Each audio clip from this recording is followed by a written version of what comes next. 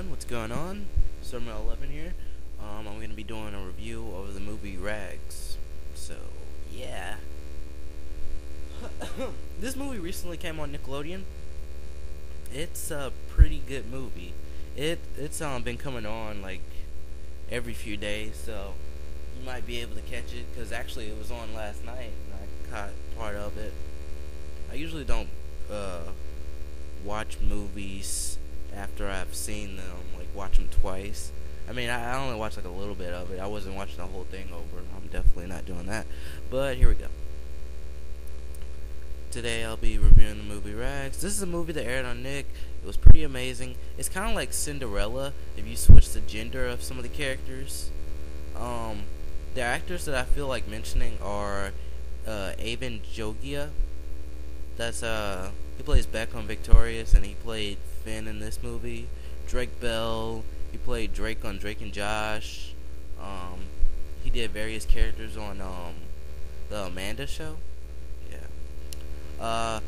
Max Snyder, he plays on How to Rock.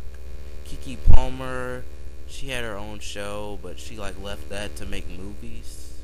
And Nick Cannon. Nick Cannon, he hosts he's a host of America's Got Talent. He was a Nick star back in the day, but he's an adult now, so. There's a small cameo by Grace C. Denzi. She plays a character on Super Ninjas. She has like a poster in the movie. It seems like that was pretty popular with people. Tell me if you noticed it in the movie. It's kind of hard to notice unless you're paying attention. The main character is Charlie. His mother died when he was young, and then he's now living with his evil stepdad. But seriously, some of the things that his stepdad and stepbrother do in this movie would make me want to assault them. Like, they're just nothing but trash. Seriously, if you've seen Cinderella, you know how this is gonna go down. It was nice to see Drake Bell again. He, the way I wanted to think about it was like he could be like a mentor to the younger Disney Nickelodeon stars. Yeah, Nickelodeon stars. In the movie, there's an error. Like, if you notice, Drake Bell has a beard when the movie starts. Then at the party, it's gone. And then at the end, it's back. So that would probably mean that the scenes were filmed. They were not filmed in order. And then movies do that. TV shows do that. They don't film the whole thing in order. The songs that were in the movie were great. Finn was kind of played off as a jerk, and the way they had him is the way they had him acting was probably the way that some of these actors act in real life. Like, I'm not saying these actors exactly, but I'm pretty sure some of these actors act like that. Lloyd got a good ending in my opinion. He kind of deserved it though. He was always getting picked on by Andrew. He just seemed like the good one. His stepdad and stepbrother deserved their fate. Whatever happened at the end of the movie that I won't say. There's a quote that I found that's supposedly by Will Smith, and I thought it would really apply to this movie. It says, "If you're absent during my struggle, don't expect to be present during my success."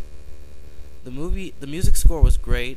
I just wish Drake Bell could have done a song, and Nick Cannon, because they can sing too. I've never heard of a masquerade party in real life. I'm being completely serious. I've only seen these in movies.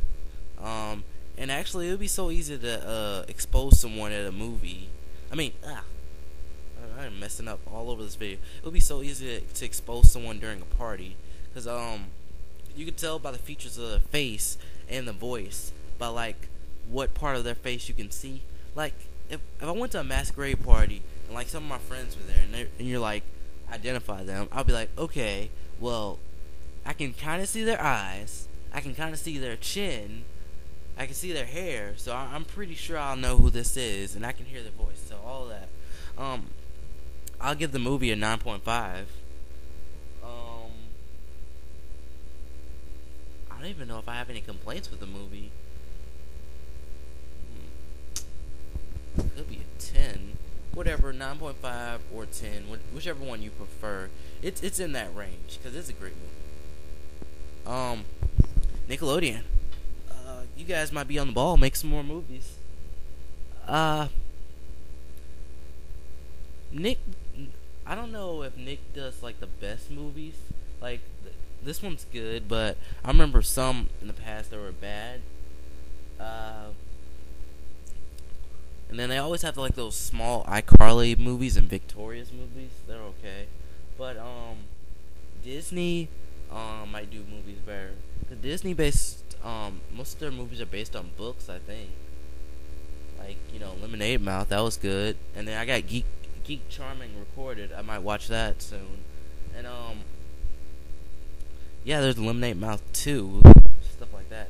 But anyways, I'm getting off topic. It's a great movie. I don't really want to give away too much of the plot, but most of the stuff I said was like about the plot is like right in the beginning, and then like I gave you a few spoilers, but it's not like a big deal. You can see it for yourself. Anyways, thanks for watching. Please comment, rate, subscribe, and share this video with your friends. Check out some of my favorite channels on my channel in my channel box and in the comments section. And I'll talk to you guys later in the next video. Bye.